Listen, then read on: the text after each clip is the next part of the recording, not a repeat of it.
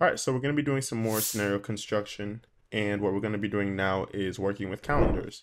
And so, unfortunately, at the time of recording, Google Forms is not really working too well with Make at the moment. So, I'm going to be using this spreadsheet instead with fake emails and just fake information all the way around. But we're going to be using this to fill up our calendar events that we're going to be creating in Outlook in a little bit. So, once you go ahead and go to create a new scenario, you'll get to this same screen as me. And we're going to start off, of course, by naming our scenario. So we're going to call it construction one, or actually construction two, working with calendar events. Kind of a mouthful, but that's okay. So the first thing we're going to do is create the Google Sheets module, and we're going to be doing all the way at the bottom, get range values.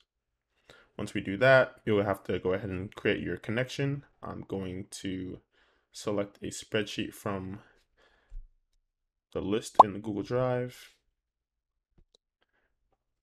And once it's all linked up, selecting the sheet name and starting the range. So if I go back here, I'll be using values from A2 to G4.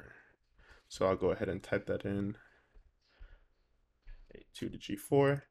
And for a table containing headers, you don't have to check this, but it's always a good idea to, and I'll show you why in a second. So it'll be from A1 to G1. And okay, so what we can do, instead of having to complete the scenario, I can right click this and go to run this module only. And what this do, it's going to run this single module, give me the bundle here, and you'll see the different results. And so I have one bundle, two bundles, three bundles, just like here for each individual row that I asked for. And you can see it has the information. And so this is why we clicked table contains headers. If I go here, row with headers, or yeah, table contains headers, and then selecting the rows with headers, you can see that in the results, it actually has the headers labeled for you. So name, email, subject, date in the same order. And it has in the parentheses the column, as you can see here. So that is definitely a useful feature. Again, you don't have to do it. Sometimes your table isn't going to have headers, which is completely fine. It's not necessary, but you can because it does make things easier. So I'm going to go ahead and do that. And so I have all the information. I've gone ahead and confirmed. And so now what I'm going to do is create the 365 calendar module.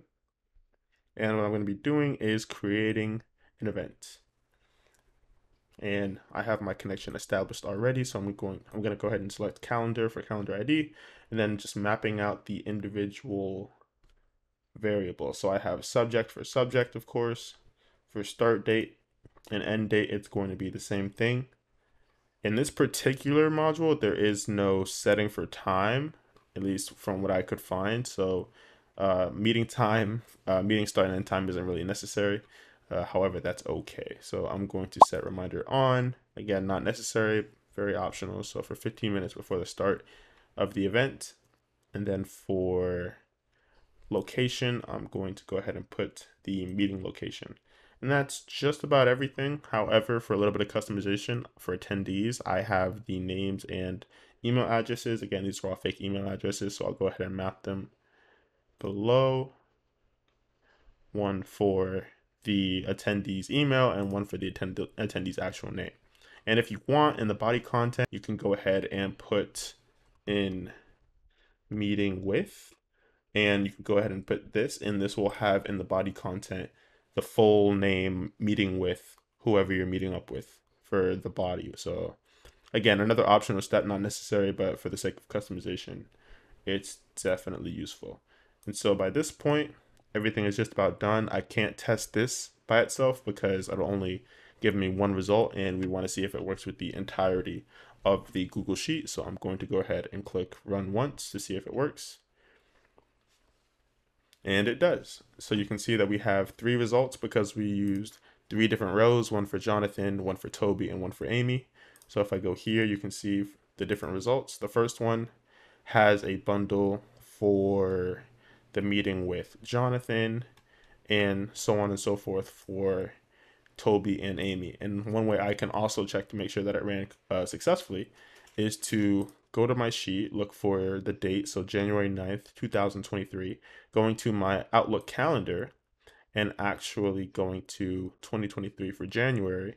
And if I go here, I can see daily warm up, which is the first subject that I have here, the first meeting subject on January 9th, one for the HR review session, and one for product testing and review. And you can see it says here on the body, meeting with Amy West, meeting with Toby Claymore, and meeting with Jonathan Grant. So that is one way you can do or automate meetings using Google Sheets, or you can use Google Forms if whenever you're doing it, Google Forms is working.